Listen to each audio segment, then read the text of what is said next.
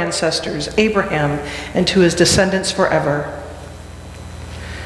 The grass withers and the flower fades, but the word of our Lord stands forever. Amen. Well, there is nothing like a song to transport you to a different place and time. Summertime, summertime, summertime. That takes me back to days of my youth traveling in our Oldsmobile station wagon on vacation. Or hit me with your best shot, right? Pat Benatar. Yes. Right? Thank you. All right.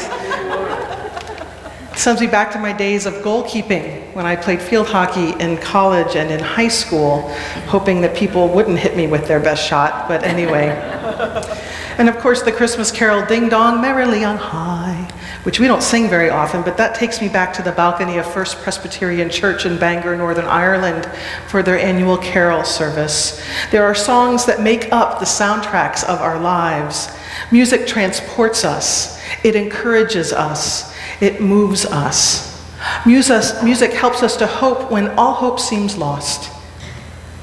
Music helps us to find joy in our despair. Music helps to give us courage to speak the truth.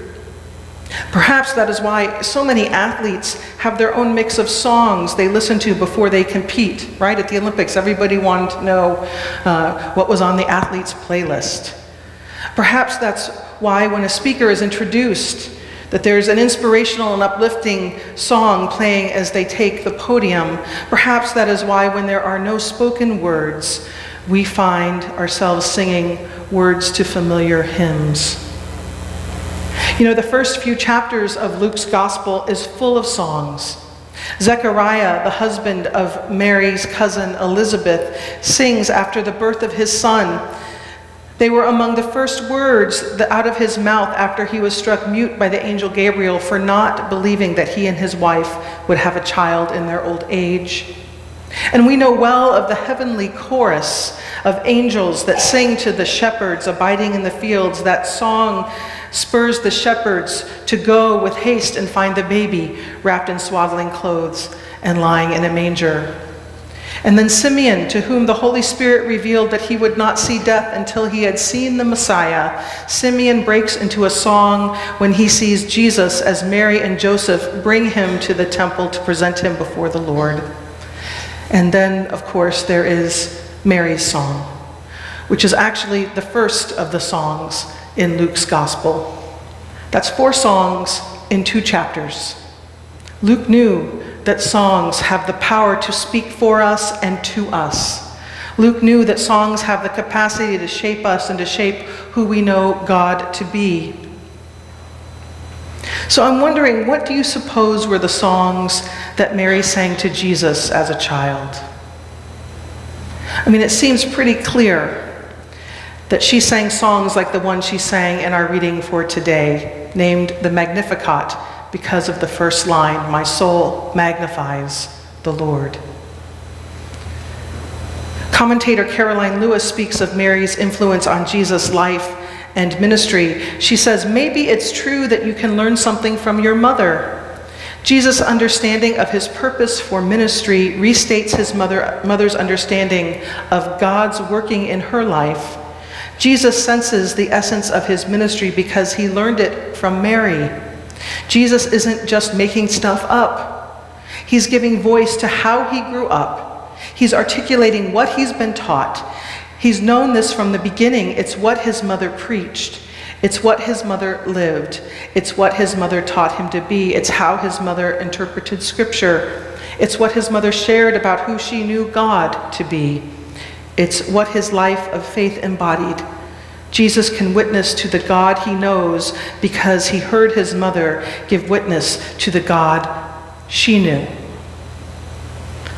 You know, in the Gospel of Luke, when Jesus preaches his first sermon in his hometown, right, he opens up the scroll of Isaiah. Those words are so similar to the words in Mary's song.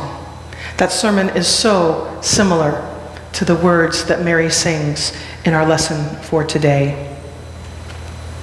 Well, many of us have heard the song, and we love the song, "Mary, Did You Know?" Right? It's a beautiful song, wondering about what Mary knew, about who Jesus was and what he would do with his life. And while the song never actually answers the question of what she did or didn't know, it does portray her as slightly passive and submissive. And don't get me wrong, I love the song.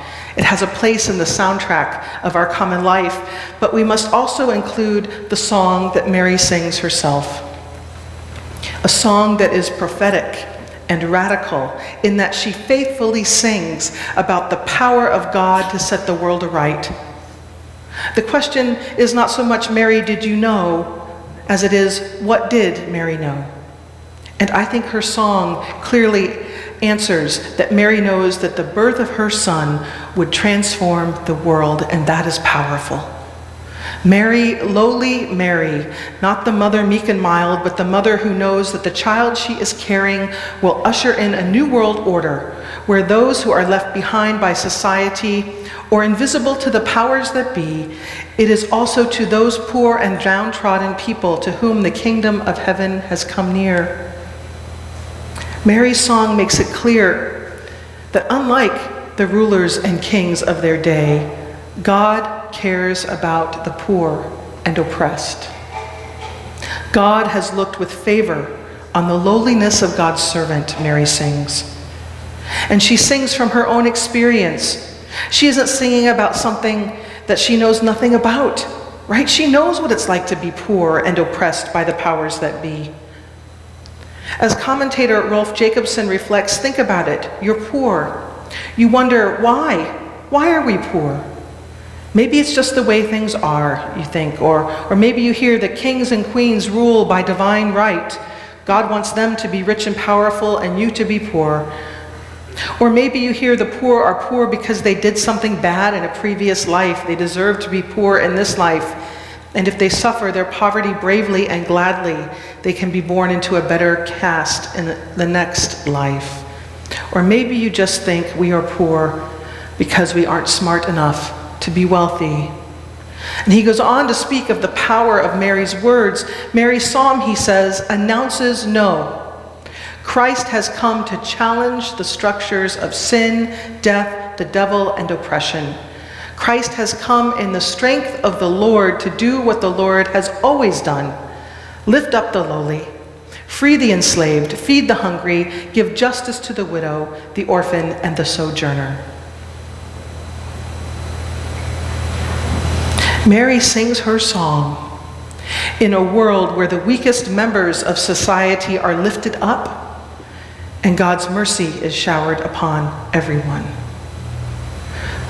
And while our circumstances might be very different than Mary, the mother of Jesus' circumstances, and while our world is unimaginably different than first century Palestine, we, God's people living in the 21st century, are in need of songs to sing. Like Mary, we must sing songs that give voice to power, the power of God, to overcome fear and hatred that have manifested themselves lately in hateful graffiti on mosques and churches and even one of our own schools, that have encouraged people to say ugly and hateful things to one another, that have emboldened the bullies among us. Like Mary, we must sing songs that give voice to love of neighbor and those who are different from us. Like Mary, we must sing songs that speak of the transformation of a world where me and mine is the order of the day, to a world where we live out our commitment to the common good for all people, especially the least of these. And we have these songs in our soundtrack of faith. They are on our playlist, and some of them we sing in the season of Advent and Christmas. Right? We sang one last week, "Come thou long expected Jesus, born to set thy people free. From our fears and sins release us, let us find our rest in thee." And if you turn to your hymnals to 123, it came upon the midnight clear. Let's sing verse 4 together. This is a song in our playlist, like Mary's song. Thanks, David. I didn't warn him about that.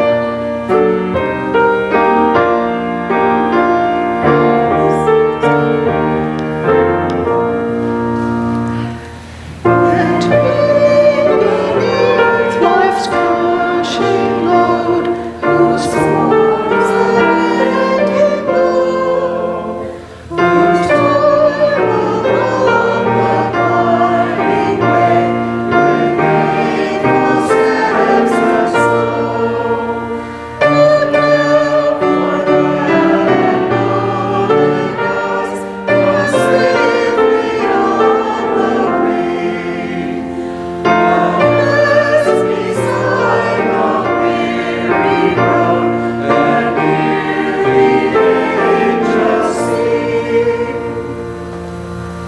just one of the songs on our playlist that speak about the difficulties of life and how we might find rest in God.